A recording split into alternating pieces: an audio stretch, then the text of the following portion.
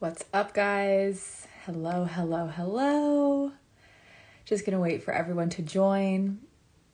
If you're new here, hi, I'm Kristen. I'm a mindset and confidence coach, soul purpose activator, intuitive business guide, all that good stuff. If it's your first time joining me or meeting me, then welcome. I love going live with you guys. It just is such a beautiful connection that we get to create. But let me know where you're joining from. Let me know if it's your first time or you come often. I'm so excited to be here with you. I'm just going to go ahead and pin a comment. So just give me a second. Waikiki. Oh my gosh. Quick guides code. That's amazing. I love Hawaii. Let me know where you're joining from if you just joined.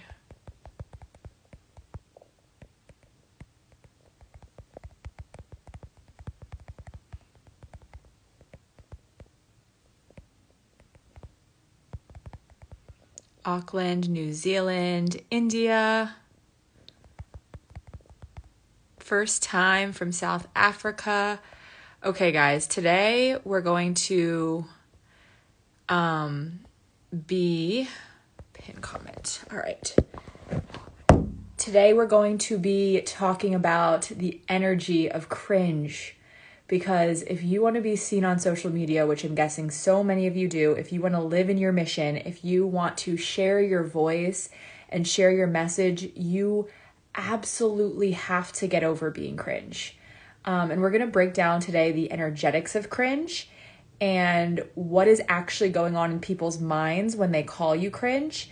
Because when you understand the energetics more and better, it's not going to affect you as much, and you're going to be able to continue to show up despite it, to the point where you won't even care when people call you cringe. I actually love when people, sorry about that, the app told me that my time limit was up for today, but I actually love when people call me cringe because it shows me where they're at energetically. It shows me how small they're playing, and it's a really good way to gauge how much personal growth people have done, truthfully.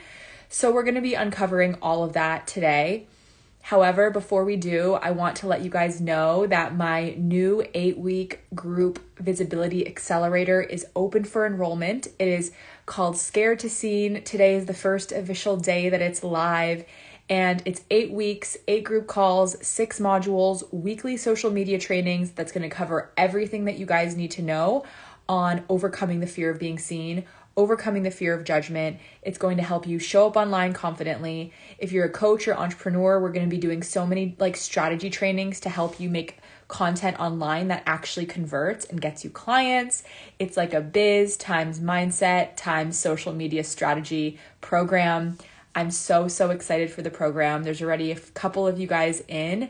So if you want more info on that, it's linked in my bio. You can sign up on your own, or if you want to talk to me first, then you can just DM me scene after this, and I'll give you the rundown. We'll chat in the DMs and see if you're a good fit, and I'll give you all the details.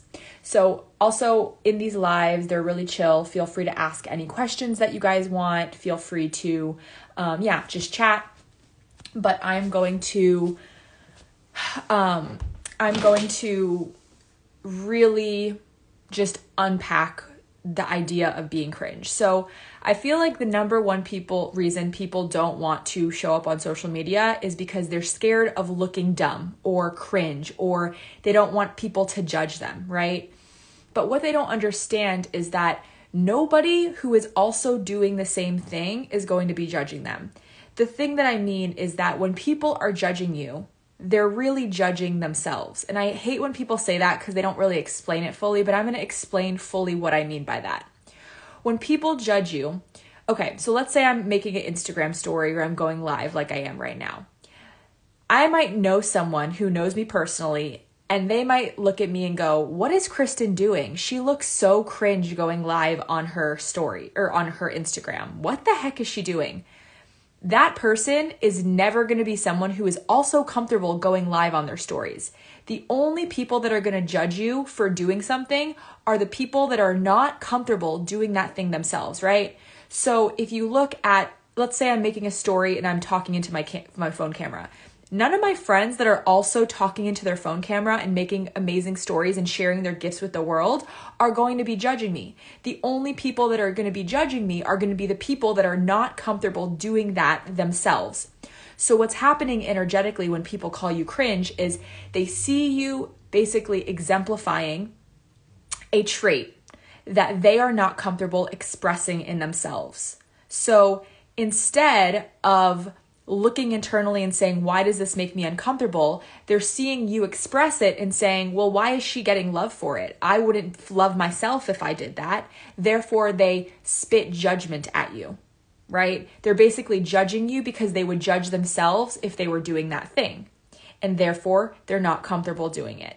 So the reason I said when you're cringe, you're free is because when you no longer care what other people think of you, then you're not wearing a mask, right? If I'm constantly walking around the world being like, I am so worried about what everyone is thinking of me, think about it.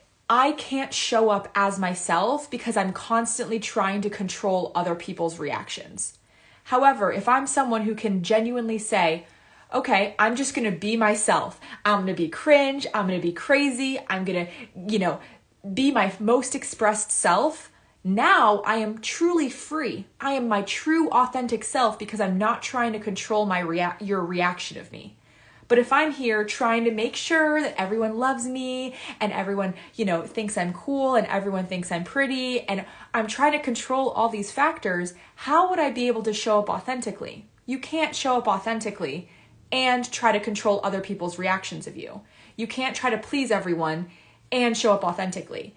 Right? So when I say when you're cringe, you're free, it's because when you truly are so secure within yourself, like when it's between me and source, I know who I am. I know what I bring to the table. I know who the fuck I am. It's like now I am truly free to be my most expressed self.